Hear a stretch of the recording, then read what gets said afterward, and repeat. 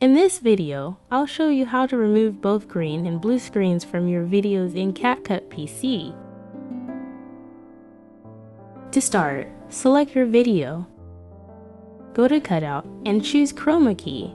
Then, use the color picker to select the green color. Adjust the strength and shadows as needed.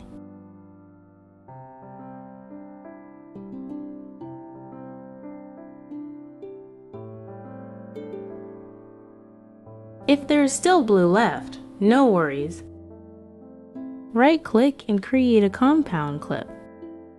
Select Chroma Key again, pick the blue color, adjust the strength, and add shadows if necessary. It's that simple. I hope this tutorial was helpful. Don't forget to like, comment, share, and subscribe to the channel. If you have any questions, drop them in the comments below and I'll do my best to answer them. Thanks for watching. Bye!